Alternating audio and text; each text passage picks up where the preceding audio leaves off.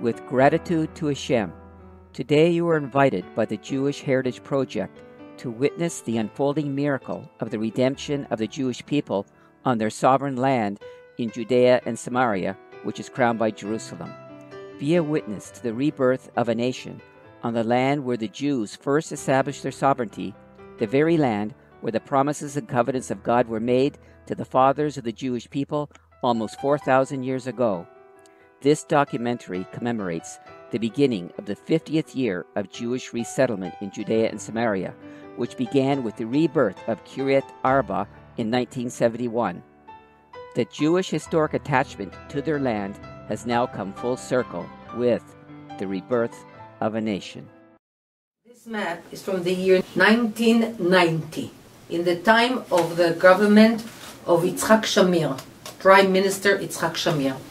This is a map of Shomron and Yehuda, planning settlements and cities for 2 million Jews. Zionism demands that you create facts on the ground first, and then the permit will come later.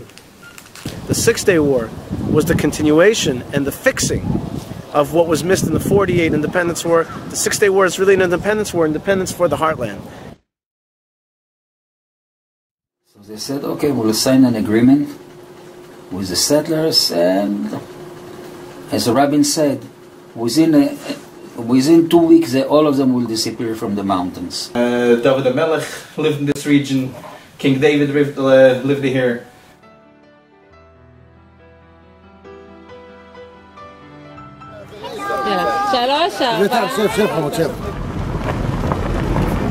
My name is A.Y. Katzoff.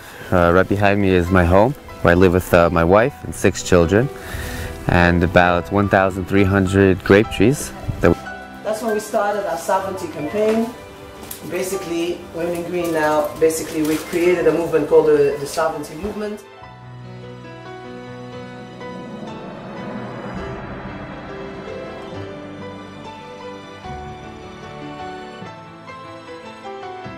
Is actually a conglomerate, but in this case, overnight, rocks joined together into one, the ones that were under Jacob as he slept in this place.